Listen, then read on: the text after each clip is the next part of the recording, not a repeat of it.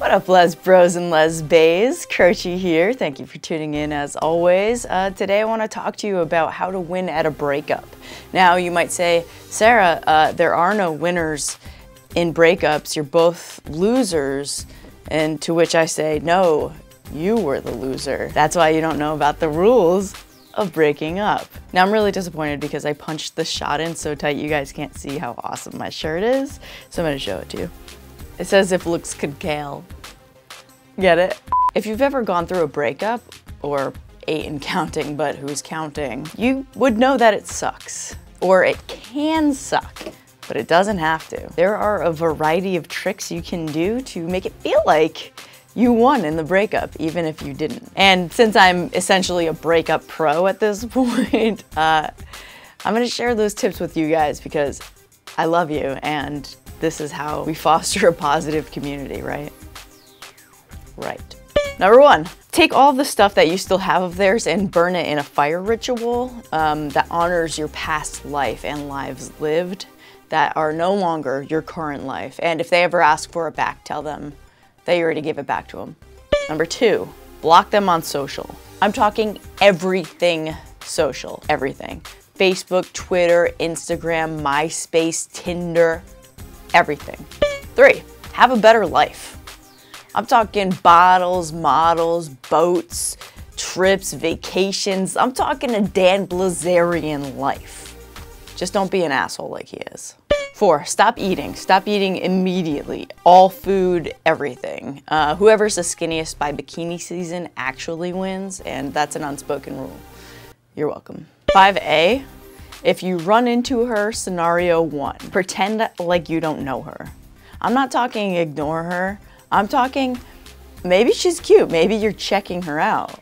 And if she comes up to you to say hi, introduce yourself. She'll laugh awkwardly, but keep it up. But then she'll be like, okay, you can stop playing now, but don't stop playing. Don't. Just wait for her to walk away angry. If you run into her, scenario 2, grab the closest stranger and make out with him or her. Yeah, him or her. Doesn't matter. This has worked for me in the past. If you run into her, scenario 3, say something that could be misconstrued as an insult, like, wow, you look so different. Or, God, I forgot that's how your voice sounded all the time. 8, start a new relationship immediately. If possible, change your relationship status from in a relationship to single to back in a new relationship on the same day. 9, post anonymous facts or lies about them online. I'm talking credit card numbers, address, number of sexual partners, that weird thing about their body. Do it all. 10, become a super famous rock star and write a song about her that everyone knows is about her, but never mention her name. It's worked every time for me. All right, well, I hope you've made it to this part of the video where I tell you that you should not follow any of that advice, none of it. Well, maybe number 2. Yeah, you can follow number 2, but the rest of it don't follow. It'll make you a terrible person. And you're not a terrible person. You're a great person.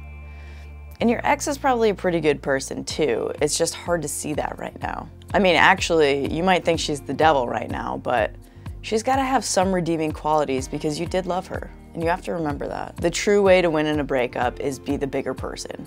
Give yourself time to heal, give yourself space from her, and do things that make you happy. If you run into her, be an adult.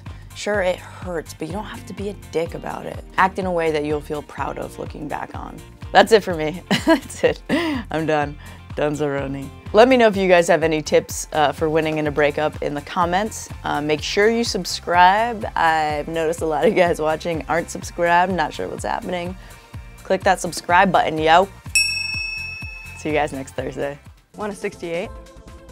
You go down and I'll owe you one. Your hand looks heavy. Can I hold it for you? Do you have a library card? Because I'm checking you out. Oh, if you could be the other person for a day, what would you do? If I could be Sassy Bob for a day, ooh, I don't know. I feel like I would just play with my boobs all day.